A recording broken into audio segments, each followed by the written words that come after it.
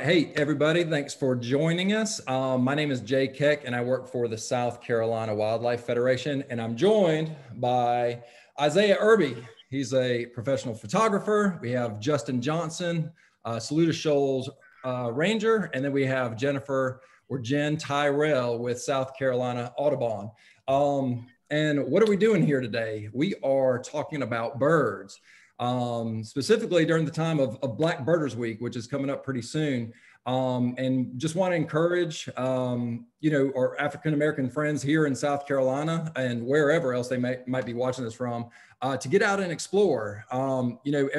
Just imagine all races of the world getting into birds, and then becoming lovers of nature, and then becoming stewards of the environment. So it's free and available to everybody, and we just encourage everybody to get out there and do it.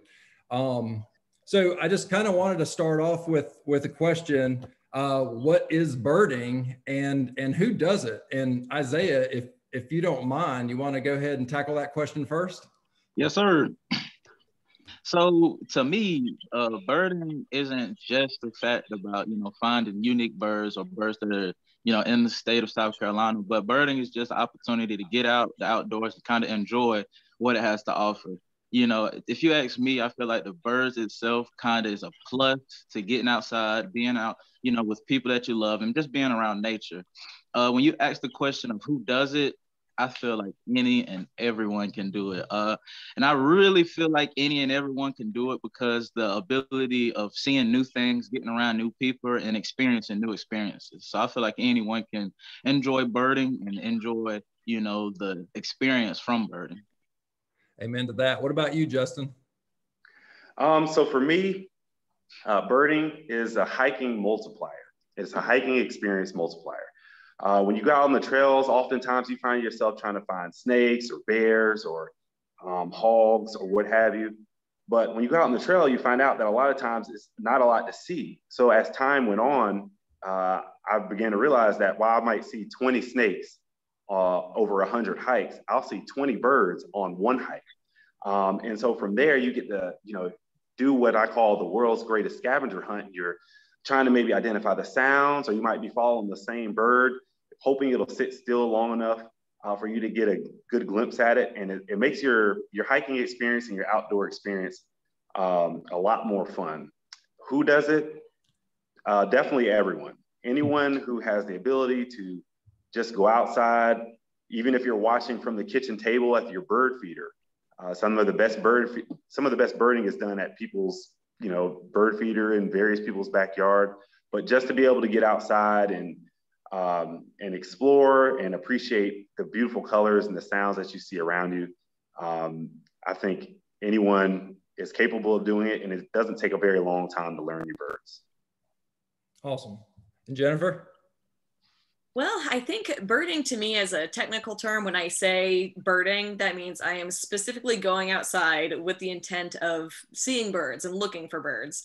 However, I think birding can mean almost anything, because like you guys mentioned before, birds are everywhere, and you can, see them almost any time of day, no matter where you are, sitting at my kitchen table. Sometimes I'm birding just like sitting at my desk doing work. I can hear the birds outside, and I'm mentally making lists of what I'm hearing and what's in the yard. And I say I have something called IIDD, involuntary ID disorder, because no matter where I am, I'm just identifying birds to the people around me, whether they asked or not. So, you can really be birding anytime, anywhere, and, anyone can do it. So whoever's with me just ends up birding because I'm always pointing them out and talking about them. So yes, anybody can bird. If you're looking at birds and enjoying them, whether in a very specific driven role when you're out on a bird walk, or just out and about every day, looking at the birds in the parking lot at the grocery store. I think birding is for anyone, anywhere, anytime. That kind of reminds me of one time in our church parking lot. I had just met my wife's counterpart and his wife, and we were just standing there, and all of a sudden a red-shouldered hawk just started going off, and the IIDD, I think is what you called it, that started going off. Natalie, my wife, just started shaking her head like, nope, we don't need to know. They don't need to know. It's okay. Just keep that to yourself right now.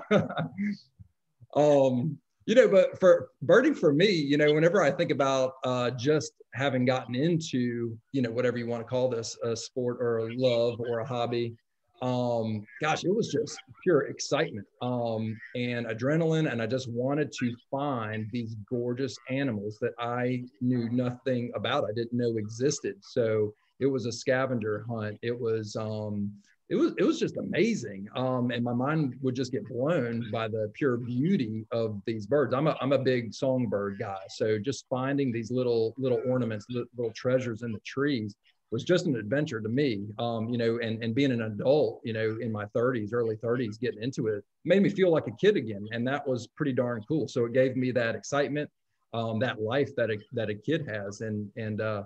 That was really neat. And I still have that. Although now it just connects me to the planet in ways that I never knew, was possible. And I grew up hunting and fishing, and I thought I was connected, but boy, birds and pollinators and snakes, they can really tell a different story and a deeper story than just getting out there and hunting.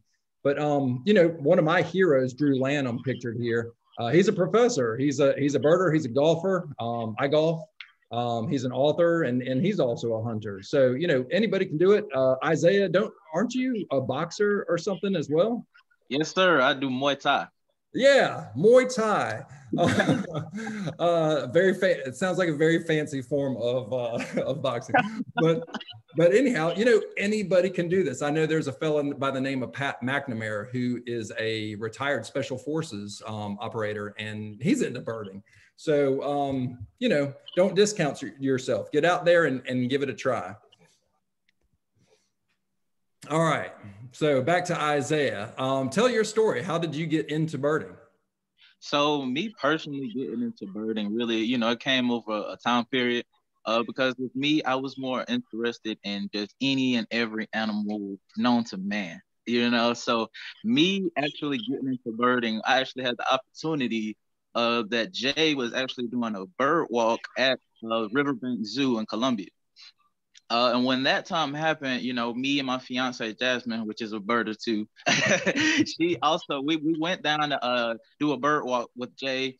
We learned so much. It opened our eyes to so many different things other than a lot of the animals that we're used to seeing in the zoos. Kind of playing off of what Justin said, a lot of people are looking for the snakes, the bears, the tigers, the big and amusing animals, but when it comes to birding, it's just something that you can do at any time, like a day, which is a cool thing about birds is that, just doing it in a simple walk. So me personally, I got into it, when Jay actually opened my eyes, teaching me a lot about birds, showing me more ways to find them, more ways to, bring them to your household, just different things like that. So that's how I actually got into it. If you're not asking, like, when it comes to how far I've started to go, I don't think I'm going to stop now. Because my experiences have grown through time, and I say that again because when I first started birding, I was used to seeing, normal birds that I consider them because they're not migratory birds.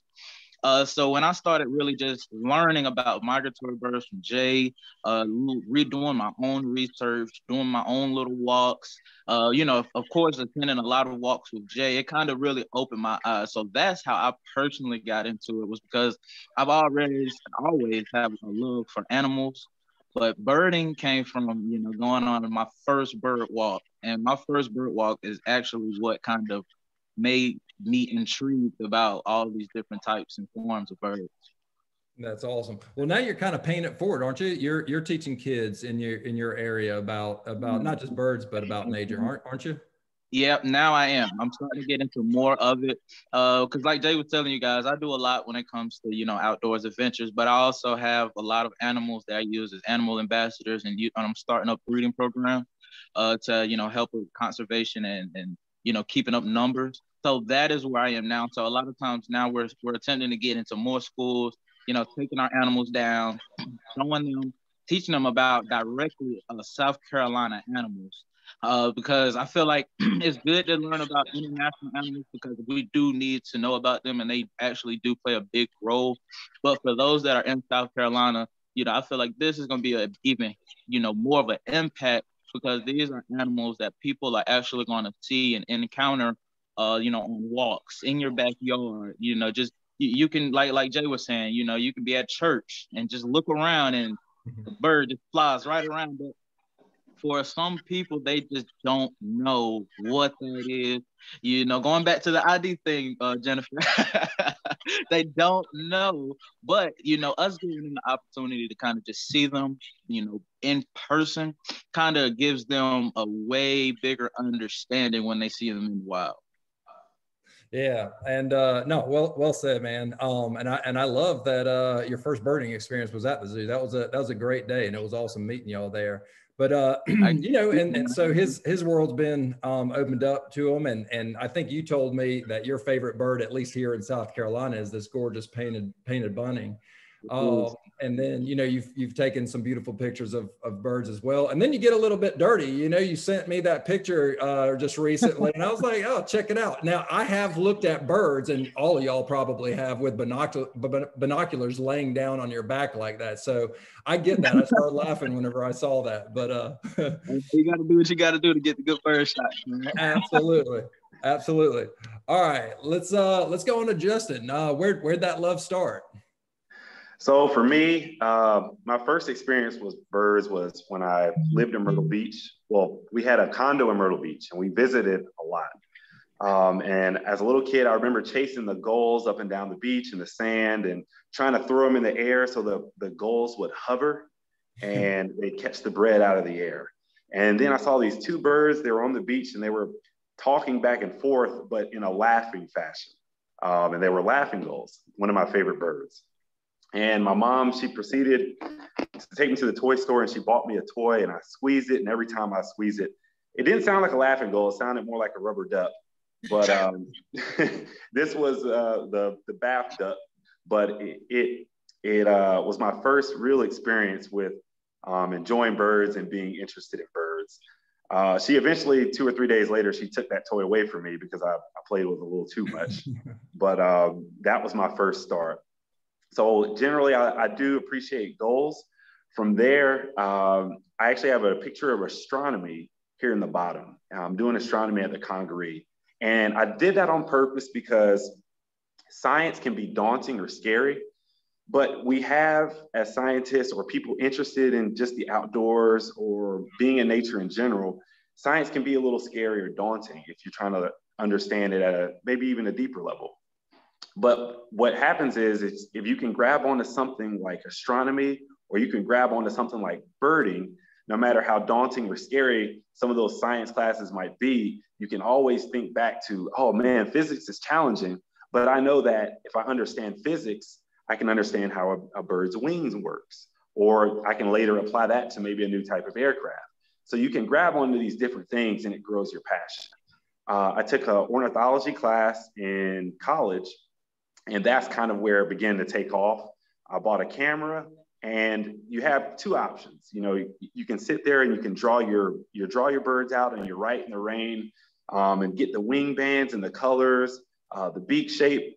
But once you get a camera, and any camera really do, often phone cameras have little attachments that you can get decent photos of. But I began to take photos. I began to learn how to identify birds and their sounds.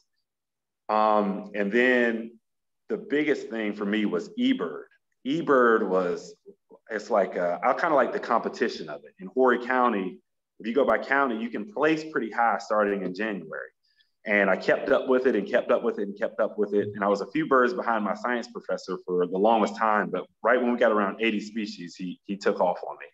That's when it got down to the really unique birds that were very hard to find. It'd be like at a random's person's backyard in the middle of the country. So that's kind of how it really, really took off for me. And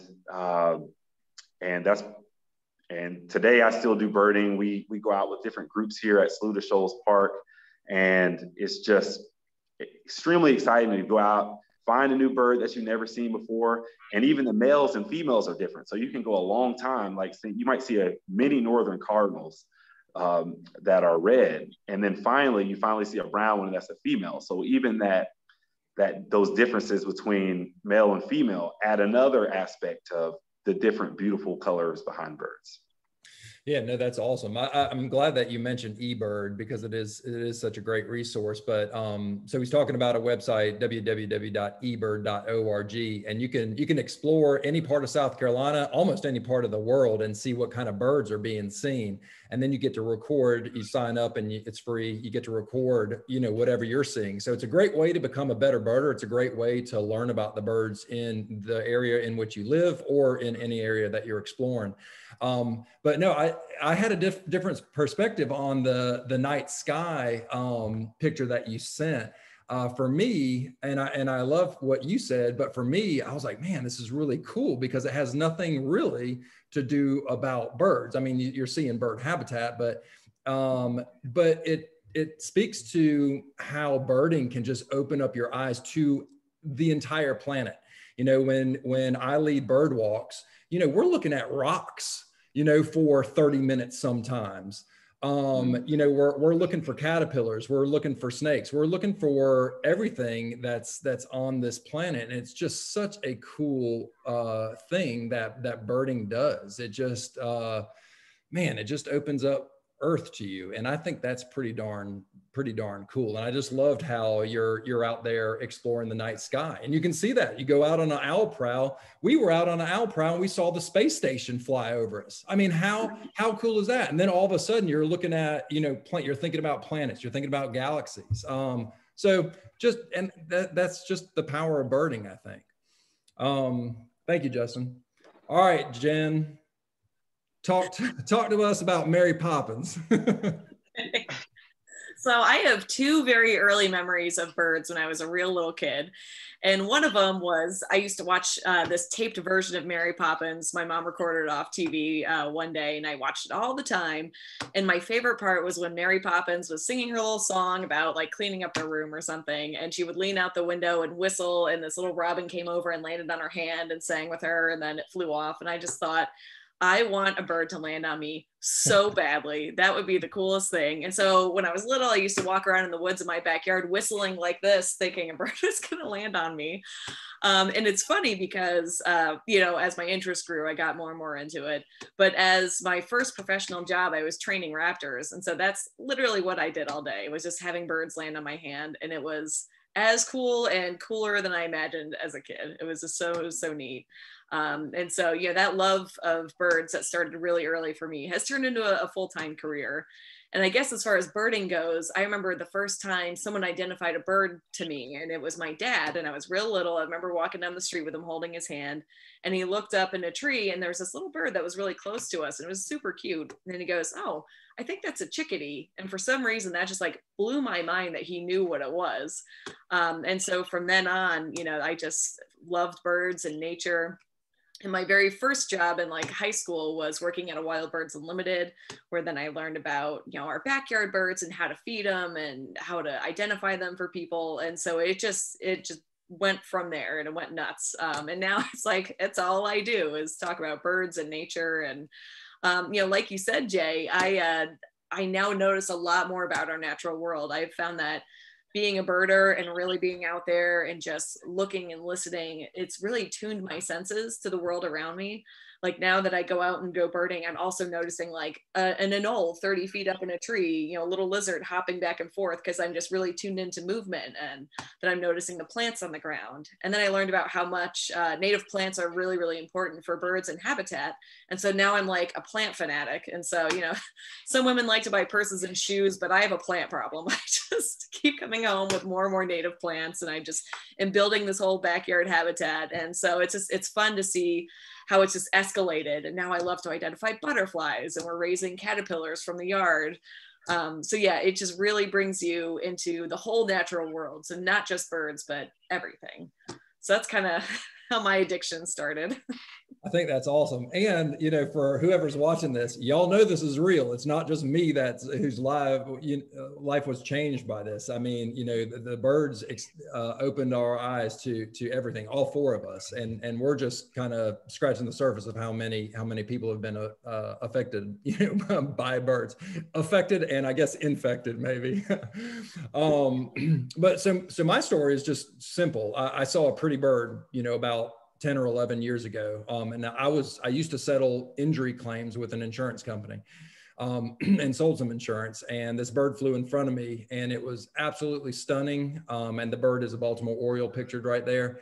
And then about 2 weeks later, while I was working, I pulled over because I saw a beautiful bird on the side of the road, and it's called an indigo bunting. And I just Googled it and was just kind of blown away. And I just started asking, you know, myself, why haven't I seen these birds before? What are they doing here? Because they look like something that should be in a zoo, because we see pretty things in a zoo, right? The only birds I ever saw around me growing up in South Carolina were just little brown birds. But we have, you know, on eBird, we were talking about that before, I think over 400 different bird species have been seen in South Carolina. So think about that. 400 different species, pretty amazing. So a lot of these birds are coming up from South America, Central America, Mexico, and they look like the painted bunting that Isaiah loves so much. They look like the Baltimore Oriole and so many other colors. So yeah, a pretty bird changed my life. And I've been working for South Carolina Wildlife Federation now for 3 years almost. Here, let me go to the next page. So let's talk about how to attract some of those birds to your yard. And, you know, we'll talk about the common ones first. And we have, Justin was talking about the beautiful male northern cardinal before. Unfortunately, I didn't put Isaiah's great picture of a female up. I ran out of room here, but she's got her crest up, looks like a Tina Turner version of a cardinal. We have a beautiful red-bellied woodpeckers. If you put out some suet, and suet is just kind of a fatty, some of them have nuts and other goodies in them, package that you can put right here. You just pop a couple of those and they attract things like nuthatches, you know, woodpeckers and some other birds. And then you put the seeds right here and you get things like cardinals, the tufted titmouse, or I'm sorry, this is a Carolina chickadee. Sorry, I can't see the first half of the bird, but it's a Carolina chickadee, I believe. And then the Carolina wren over here, which is our state bird. But I also included this caterpillar, a beautiful spice bush swallowtail caterpillar that we found not too long ago, but that's bird food as well. And you think about birds when they are having their babies, they feed their young ones thousands of caterpillars. So, you know, you want to have native plants around your house as well, like your native oak trees, your native hickories, your maples, perennials like goldenrod and asters. All of those pump or create a ton of, probably literally, right, caterpillars, and that is also bird food during their most important time, their breeding season. But including water and a place to raise young. You know, I know Isaiah's putting up a ton of boxes, I think, on your property. You know, cover in the form of, you know, trees, brush piles, whatever that might be. You know, all these will bring more birds to your yard. So y'all chime in with any other tips that y'all might have for these folks that are watching. Well, me personally, you know, kind of what Jay was just saying, with my backyard, a lot of our housing that we do for the birds are natural housing. So with like a cardinal, they love bushes, they love brushwood, they love a lot of different things like that. So me personally, when I do my yard maintenance, I have one area on my property that I actually will put, you know, a lot of branches, a lot of little extra bushel, a lot of different things to create the natural habitat for them. Me personally, another thing that I do, because of all the trees that I have on my property, we have a lot of leaves, you know, a lot of leaves. So what I actually do is I push, of course, you want to keep the front of the yard clean, but I push all of my leaves back, and I have a little area in my backyard to where I'm placing up a lot of brushwood, a lot of like I said, leaves, a lot of things like that. And then just how Jay was saying about the suet feeder, they work amazingly. You know, like I was telling you about my fiance Jasmine, she's put out multiple, which I think it was like 2 of them recently she put out, and it lasted no time. So when it comes to food, an area for habitat, and me personally, I do have a little niche because I do have a creek that it actually runs through my backyard too, because that's another thing. Other than food, they need hydration and they need a place to bath. So they will love those three things. So me personally, that's how I, have seen a lot of more birds on my property. What about you, Justin? Thanks for sharing, Isaiah. So the biggest thing, we have several bird feeders at our home. The biggest thing I could say is get a squirrel baffle. Me and the squirrels, we had a time this summer, this past summer, they'd be back there swinging back and forth, eating the bird food, and then they go to the next one. And it's a squirrel baffle, it's a little cone that goes on the pole, so the squirrel can't run up and hop on your feeder. As if you look at the one in the middle of the screen, I like it because it serves as a catch. The ones that you get from maybe Walmart, the smaller birds, if you don't put a strainer on it, they'll flick a lot of the food out and it'll fall to the ground. So if you want ground feeding birds, like let's say mourning doves, that's okay. I like for some of that food to spill to the ground because you will get rabbits that come back down there. The squirrels will be less interested in climbing up that pole and they'll have a little bit to eat too. So you get a nice diversity there. Another thing that I would add is occasionally I'll set up a video stand. I try to do it about 10 or 15 feet away to discourage birds from landing on it. And what you can do is you can set it up maybe just before sunrise and let it record for an hour. And you'll have a really cool video of different birds that'll visit your feeder. And the last thing is, if you're a parent and you want to do something like maybe make your world or your backyard a certified wildlife habitat, there are several organizations that you can do it through. But the National Wildlife Federation, they have a certification where you can go on and you'll be able to print out a certificate. So if your kids work really hard on putting those bird houses up, those bird feeders, and making the bird bath, supplying everything that bird will need to make it a habitat, they can get a really cool certification that you can hang up in the house, and it's kind of a feather in their hat for all their hard work that they've done. Awesome, man. Great tips. What about you, Jen? Well, I will echo what everyone said and do a squirrel-proof bird feeding. I've been preaching that for years since I first started at the bird seed stores when I was in high school. And then also the native plants. I put in a new area of native plants almost every spring or every fall, trying to reduce the amount of lawn cover you have, because turf grass is usually monoculture. It takes a lot of resources to maintain. So reducing your lawn and putting in more natives is awesome. And then one other thing that I will mention is leaving dead snags or dead trees. As long as they're not a falling hazard on your house, they are really great natural bird feeders because they're full of insects. And then also they're great sources of cavities. So 2 neighbors down, they had this beautiful pecan tree that died, but they left a big part of the snag in the backyard and there's a cavity in it, and a screech owl family moved in. So it was really awesome to see that. Unfortunately, that snag rotted out. And so I jumped on that opportunity. I put up a screech owl house. And right now the pair moved down to my yard and I've got them in my house right now sitting on eggs. And I'm so excited.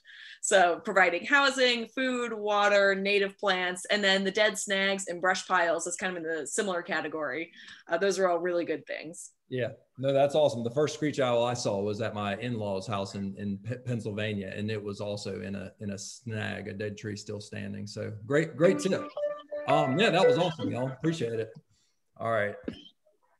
So, we talked about some of the common birds, that are here and how to attract them. But these are some of the ones that, to us, they're probably common because we go out searching for them all the time, every single year. But these are 5 birds that I had no idea existed when I was born and raised in South Carolina and spent a ton of time playing sports, hunting, fishing outside, and I had no idea these existed, and that shouldn't be the case. So things like the black and white warbler, some of them winter around here, but a lot of them go down to the tropics to winter. The indigo bunting, another example of that, but that's the bird, the second bird that I saw that just kind of blew me away whenever I first got into this. Beautiful birds like the American avocet, the prothonotary warbler, that's a cavity nesting warbler here on the eastern side of the United States. That bird comes all the way up from, a lot of them, from Colombia, South America to South Carolina, Columbia, South Carolina, especially to breed. Y'all have a ton of them down at Beidler Forest. And then the roseate spoonbill, the first one I saw was on my way over to Savannah, and it was flying over the bridge, and I thought it was a flamingo, of course. But it's not, it's a roseate spoonbill, and they're here along the coast. Every now and then we'll get reports of people seeing them in the Piedmont as well, but you know, they live down there at the coast pretty commonly. So just gorgeous birds. And again, we are just scratching the surface on this. There are over 400 that have been seen in South Carolina. So go out and explore and see these birds. And anything that y'all want to kind of add about this page right here? Any birds that are just kind of stunners for y'all that you want to talk about? Well, me personally, I think you know this, Jake, that my first time seeing a spoonbill, I was with you. So yeah, that was a big eye-opener for me, because kind of just to play off of what you just said, I almost said it myself. Is that a flamingo? Right. Because truth be told, they look just like them. Also, the indigo bunting, you know, that we actually seen that when we went to, I think it was Lake Conisty. Yep.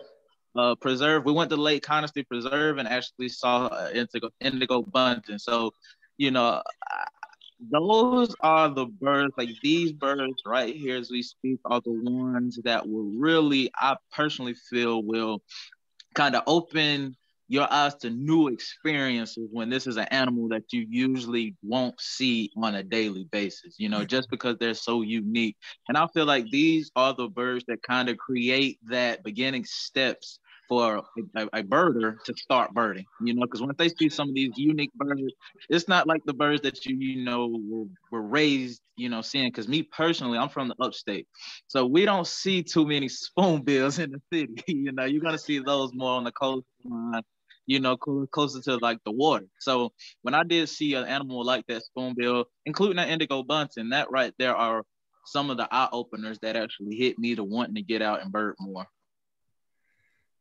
Yeah, just, I mean, they're beautiful, right? And you want to see more. Anything that y'all want to add?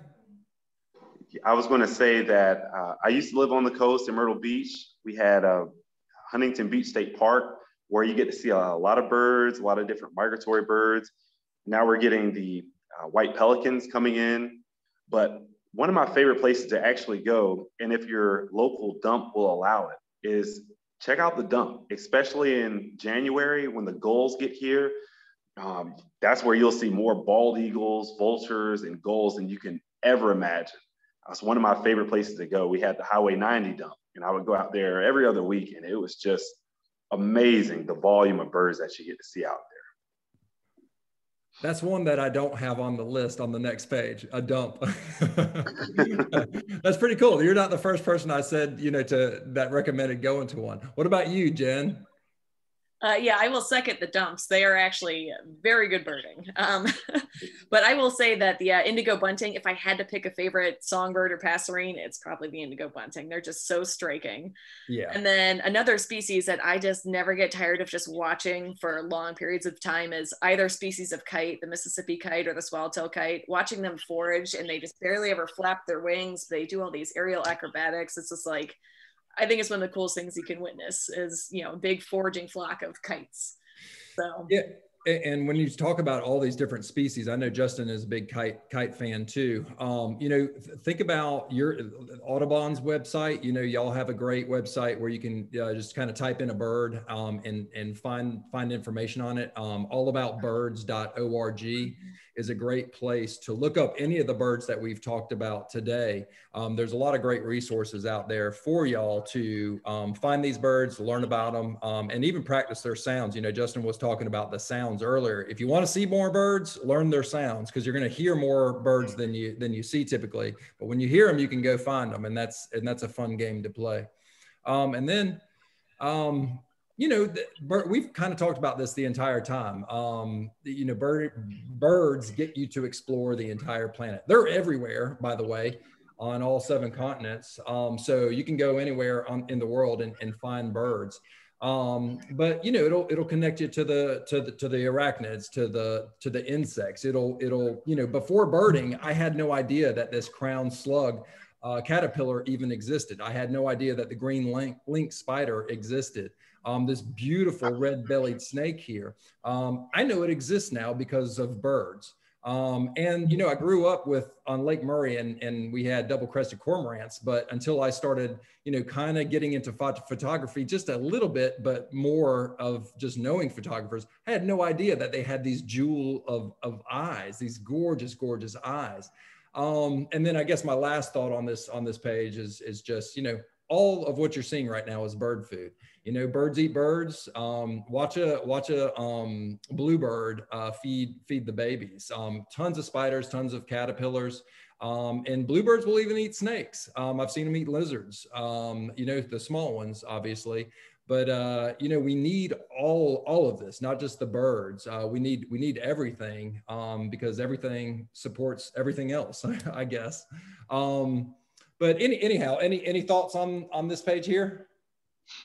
If I had to say anything about this page, you know, I would kind of play off what Jennifer said when a lot of native plants, a lot of native, you know, just things outdoors to bring these snakes, you know, the arachnids, the caterpillars, you know, just small things like that. If you can find ways on your own household and your own property to get some native plants, native trees, just anything native that is going to attract these animals, it's a funny way the world works when you attract, you know, some caterpillars and how many birds kind of swoop down.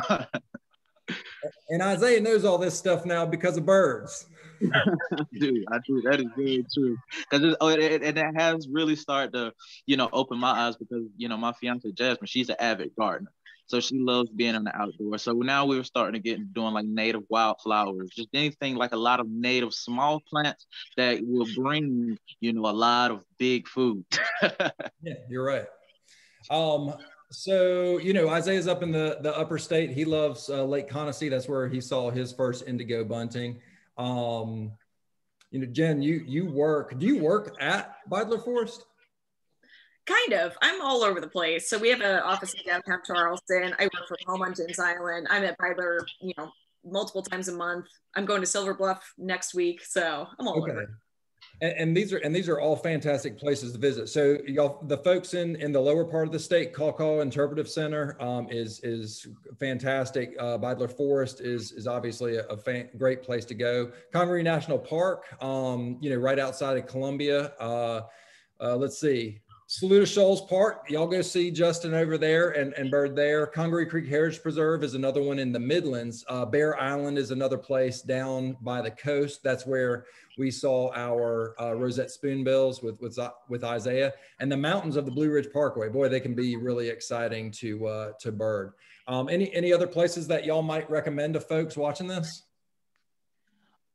Well, I know one place that I can actually say it's Santee State Park. I love Santee. It's a great area. It has a lot of water around the area, so you'll get a very different amounts. And also Sassafras Mountain, which is kind of in between South Carolina and North Carolina. It's actually where they meet. But Sassafras Mountain, that is a great area because of how high it is. A lot of birds like being up in that high range because they feel like they're getting away from a lot of predators. So I feel like that is another real good one to add to it. Okay. What about you, Jennifer? What's your favorite place to bird here in South Carolina? Ooh, favorite place. That's tough to pick. All the places you guys mentioned, Bear Island, Donnelly, those are awesome. But I do have little kids, and they sometimes don't handle long field days out to Bear Island. And so one of my places to go easy birding that's accessible and it doesn't take long and you see a lot is Pitt Street Bridge in Mount Pleasant. It's like the causeway that used to be a trolley. And there's a nice path out there and it goes right into the marsh. And so you get to see all the marsh birds come right up. There's oyster catchers, there's eagles flying over, all the wading birds. And so it's really accessible and easy to get to and easy parking. So it's a really good stop to bring the birds really close to you and see a whole lot in a very short amount of time. Yeah, no, that's a great resource right there. What about you, Justin? Very cool. So earlier I was mentioning the dump. That's my favorite place to go watch all those beautiful gulls that sometimes make their way over from the West Coast. But here, the Lake Murray Dam and Drury Island State Park, those are two easily accessible areas that you can see some of the water birds out there. And then Drury Island occasionally get some really nice warblers, like the black and white warbler that you showed earlier. Those are probably two of my favorite places to go other than here at the park. Right. Well, and, you know, just hearing y'all talk, I always love going to the river walk right here in Columbia. Justin and I are Midlands guys. Isaiah's in the upper state, and then we've got Jen down at the coast. But yeah, the river walk, and that's where, you know, it goes now under the bridge that connects the botanical garden to the actual zoo at Riverbank Zoo. And then it goes all the way down to a place called Congaree Creek Heritage Preserve. So you get to walk along the Saluda and then just a hair of the Broad, I guess, and then the Congaree. So really great place to go. So just get out and explore. Any last thoughts for any of from any of y'all for any folks that are watching this? Yeah, I would say one more place, because listening to Justin and listening to Jennifer, kind of, you know, when they said that the like how easy locations are certain ways and certain walks, I personally feel like the easiest place to go is your backyard. Just stepping outside, just taking a look up. If you like Jay was saying earlier, you can be at the grocery store, you can be at church. I feel like just look up. You know, just take 2 seconds just to look up. If you hear it, just look in that direction, because I feel like those locations in themselves are going to be very accessible for anyone that's living a day-to-day life. You know, you can just walk outside, you know, do your little morning stretch and just look around, you know, because that is a great place to bird, because it's so easy, it's accessible. You don't have to crank the car, you don't have to go anywhere, you know, you don't have to bring gear. You know, you can just step in your backyard and just take a look around. And I personally feel like that will be the most easiest place for it, you know, especially like Jennifer was saying, like families. If you have a big family, don't want to pack everyone in a car, just take a look in your backyard. You know, just walk around. You know, walk down the neighborhood street. You know, and just look around, because you know, you might find different birds in different locations, but if you just want to get out and bird, those are the easiest locations. I personally feel like they are. Yeah, I would say if you're, oh, sorry. No, go. I was going to say, if you're just starting out and don't know where to begin, finding someone else who's a birder and just tagging along is one great way to learn.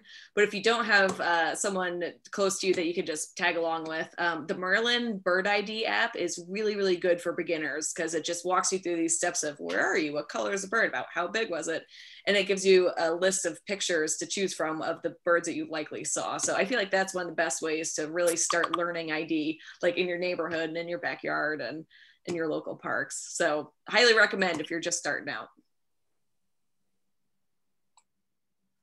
Anything Very else? cool. And I was just going to say, birding is infinite. Whether you're traveling to, let's say you go to Louisiana and you see these whistling ducks standing in trees, never seen that before, or you're doing things locally, just getting out and exploring, and you can do competitions with it with your family, or you can just take simple, nice photos. Birding is really infinite. The things that you can do with it, try many different styles, you know, go out and do a behavior study. What is this mockingbird doing for 20 minutes? Or are you building your life list? You know, getting however many species you can in that 2 miles. And if you go out in the morning and you go out that afternoon, the birds that you might see are different. So it doesn't matter what time of day, it doesn't matter what you're doing or where you're going, you will always have a good time birding. Man, I feel like I shouldn't say anything because it's just going to mess up everything that y'all have said, because you've said it so perfectly. But I guess I should share something. But I just want to make sure that everybody understands that it's a gift for every person on the planet. And it can be free. You can spend a lot of money on certain binoculars and scopes and all that kind of stuff and cameras. But you know, technically it's free, but it's for everybody. So if you're not into it, give it a try. If you are into it, take some other people out and try to get them connected. Our world needs it. You know, look around. There's a lot of pollution. There's a lot of degradation. And exploitation of natural resources. So the more people that fall in love with these birds and whatever else, or whatever, I guess, other wildlife, you know, that they may fall in love with, the more caretakers we're going to have. So just spread the word and get out there. Well, and I appreciate y'all joining us, you know, whoever's watching, and I appreciate y'all three joining us as well. And I thought this was fantastic. So I'm going to go ahead and stop recording.